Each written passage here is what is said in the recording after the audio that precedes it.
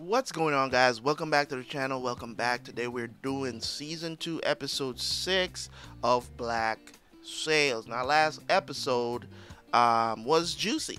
It was juicy, you know what I'm saying? And in both literal and figuratively. It was a juicy episode. Finding out that Flint is actually bisexual. Maybe you could say that he leans more to the gay side, you know what I'm saying, than than the woman side, heterosexual side. But but at the same time, the way how I see it is that it was a approved triangle. You know what I'm saying? Three of them just loved each other so much they couldn't choose. I don't know if she felt it in that scene when they kissed. I don't know the look that was on her face. You know what I'm saying? Was she disappointed? I don't know. I don't know, because how can you feel some sort of way about this though? That's the thing. Like, how can you feel some sort of way about this when you were actually sleeping with this dude too? Like, it was a approved triangle. Let's just leave it at that. So we left off with Flint and Vane getting into it, up in that room, and that's how it ended. They just decided to end the episode with Flint with a knife to his throat with Vane on top of him. Really? You know what I mean? But anyways, guys, let's jump into it. Let's not waste any more time. We're gonna watch this, then I'll have my thoughts after. You already know what to do. Go watch the reaction, come back here. All these episodes, they go on early access early, so you want to jump on that. If you want to see my episodes early, make sure to sign up for the membership on the channel. Just hit the join button and let's get it. See you guys for the review.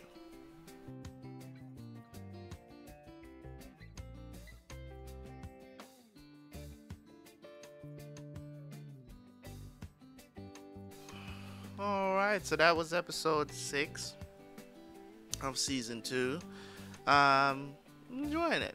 I get it. One of those episodes is a little bit more slower paced. Not a lot happening, to be honest. The situation with Jack is just one of those lucky bastards, man.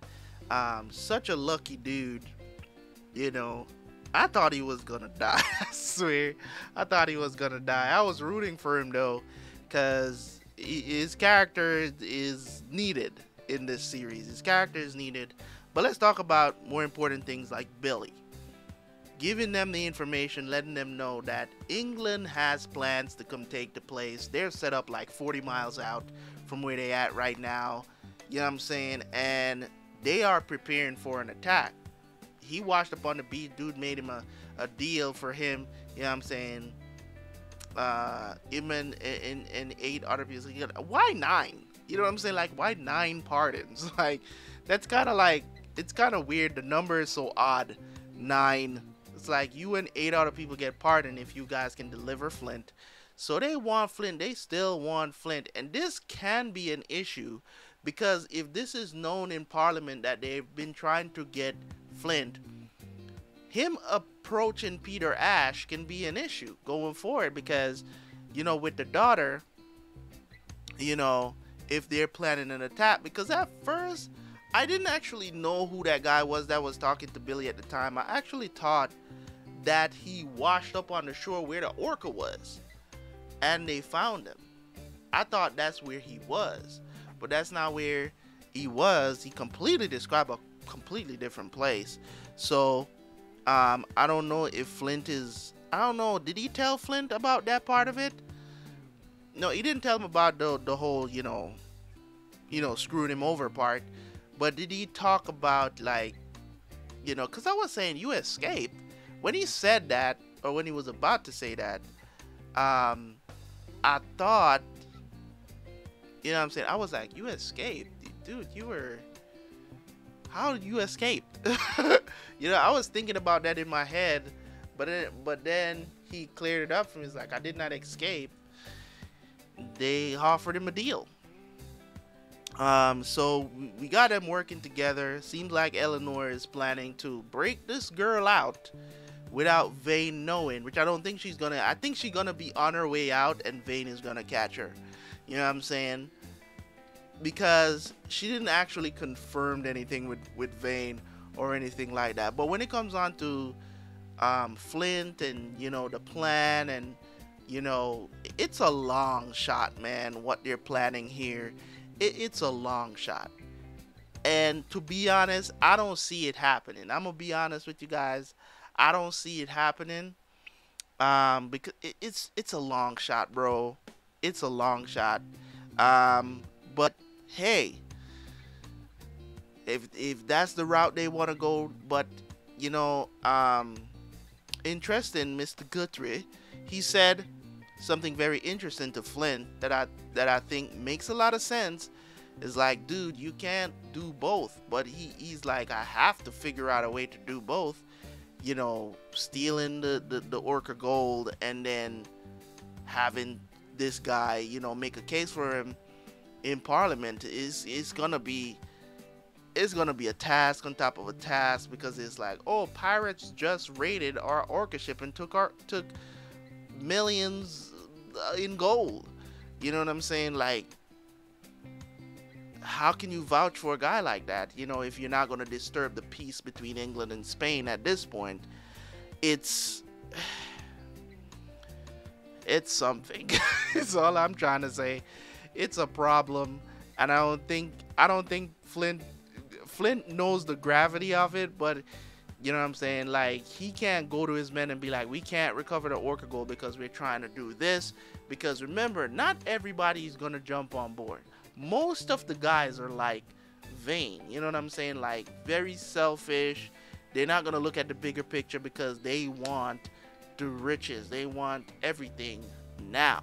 They don't want to wait, because that's the issue. Is that when it comes on to you being a thief or a criminal, one of the things that pushes you to continue to do it is because you want everything right now. You know what I'm saying? You don't think about the long-term causes of things. You know what I'm saying? If you look at the most successful, if you want to say successful criminals of all time that we've heard of that are infamous, they were very patient people. You get what I'm saying? Very patient when it comes on to not necessarily how they run the business, but how they become profitable. Like, you get what I'm saying? Like, they wait, they wait around for their time, or timing is everything. You know what I'm saying? So I definitely agree with, what I'm saying, what Flint is doing versus what Vane wants, because he's saying that they could do this and that and whatever. You know what I'm saying? And Eleanor just making promises because she's now planning to break this girl out without him knowing. And the thing about it is that Vane is never going to see bigger picture, because he feels like it's him against Flint. It's never, let's compromise and try to make this work so we can live. He doesn't want to live legitimate. He doesn't want to live legitimate because he feels like if you take that life away from him, he's going to feel like he's nothing, which I think is so far from the truth. You know what I'm saying? So I'm looking forward to seeing how this is going to proceed for the rest of the season. I'm interested to see it because it's so interesting, the dynamic of we're going from breaking down the fort to now we got Hornigold. Now we got Hornigold challenging Flint's captaincy. I don't think he's going to win, but it's true he might still take his men and go up that hill. You know what I'm saying?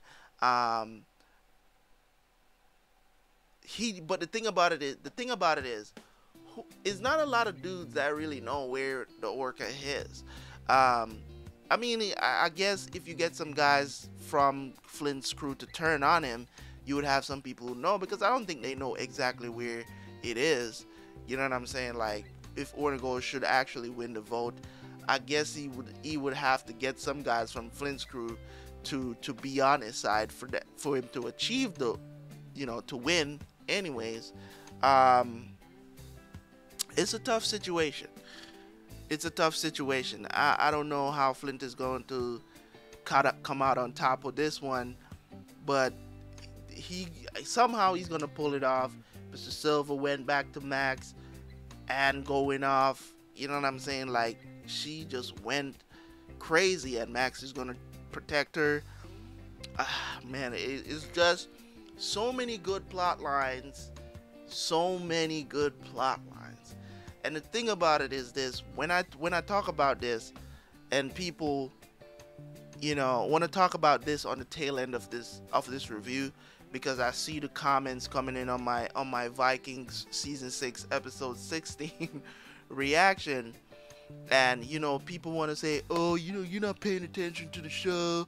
Why does everything have to concern storyline and all this other stuff? I'm like, dude, I can't. You guys can go look at the comments. It's tiring. It's tiring when I see it, even though I'm not really tired. It's just, to see it is just like, you guys just don't, you don't get it. You don't get the type of person that I am and why I judge things like this. Because, see, if I'm reacting to a show, if there's certain things that you enjoyed that I don't enjoy, and I talk about it, it's a problem. You know what I'm saying? They're saying to me that I missed the whole subtext of the show, and I'm just like, what? I've been praising this show for 4 seasons, talking about all of those subtext that you're talking about. They completely went off course of everything they were trying to establish from season 1 to season 4 in 5 and 6. They completely abolished everything. And I'm telling you guys, if Black Sails ends up to be the same thing, I'm gonna be talking about the same thing. Because series do tend to go downhill after a certain amount of time. Tend to, not always, because there's plenty of shows that I've reacted to on this channel that I've given props. You know what I'm saying? Walking Dead season 8, worst season in the history of Walking Dead, but it's not bad to the point where it's unwatchable, right? To the point where it's unwatchable. No, 9 and 10 brought it back to greatness. You know what I'm saying? And I talked about the bad things about it too. So right now, Black Sails is knocking it out the park. 2.5, you know what I'm saying? 1.5 season in, knocking it out the park. You guys say all 4 seasons are fire, so I'm looking forward to that. Anyways, guys, thank you guys so much for tuning in. As always, man, it's your boy Terabyte Reacts. I'll see you guys for the next one. Peace.